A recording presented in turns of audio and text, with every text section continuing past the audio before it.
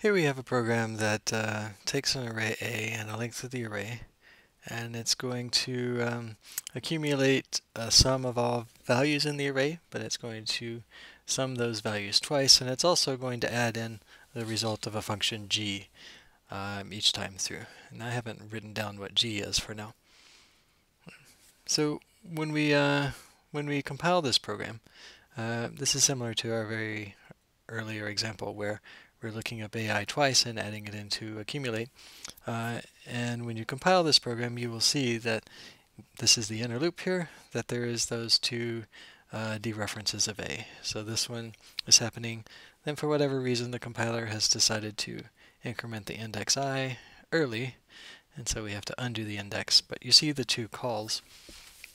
In this case, it's not obvious that there's any aliasing, right? We're setting just a local variable accum, but the reason the compiler is forced to look up the value inside of A twice instead of just once and reusing it is because it doesn't know what g does. If g is just take a number and add 1 to it, then yes, it would work fine to look up the value once and use it all 3 times. But if g is take a value v and change a global array at that index v, where it happens that the global array is exactly the one that was passed into f, then we have something like aliasing again, where the aliasing is not 2 pointers passed to f, but a pointer passed to f and then a pointer that's embedded in some other function, g. So that's why when we compile this program, the compiler is forced to leave it in this mode. And let's just explore this a little bit over here. So I've got that f and g. We will look at the output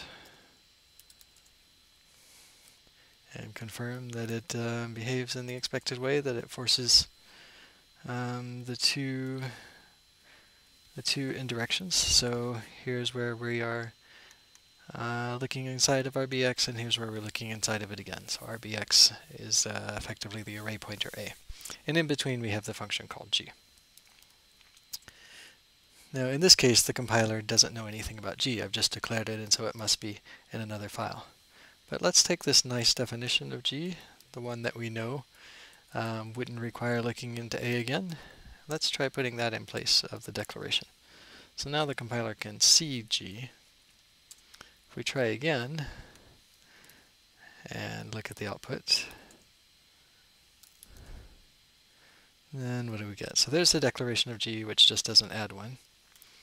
If we look in the inner loop of f, we see that it doesn't even call g at all anymore. It does a single access into memory. This one is just doing an addition and accumulating that result into an EAX. So in this case, the compiler is able to do what we had hoped, which is only look inside the array once every time.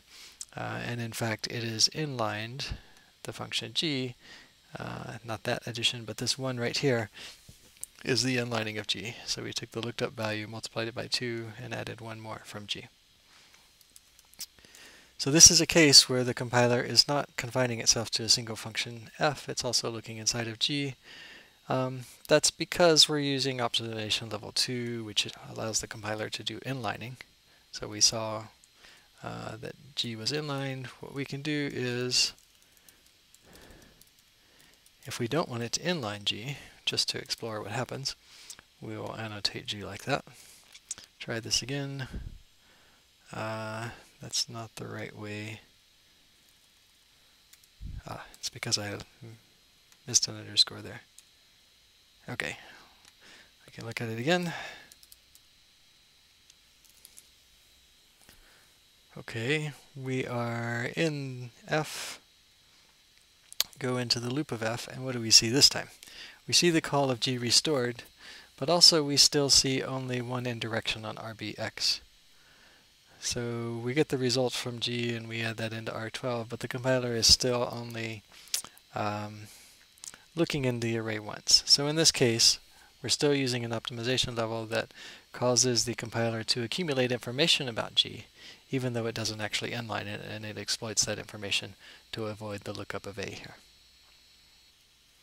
If we make g more complicated, so if we say that there's this global array,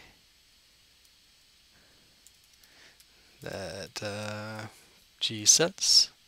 So let's have it return 1, but also set A at B to be 0.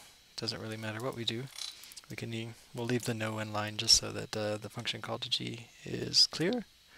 And look again.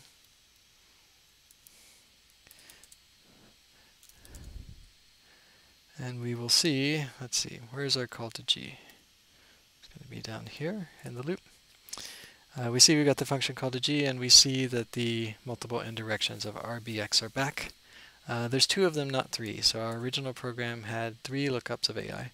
The compiler has collapsed these 2 because it knows everything that happens between the time that this one is supposed to happen and this one is supposed to happen, and it knows that A is not modified, but it can't prove that A is not global A, and so it has to pessimistically look in AI again there.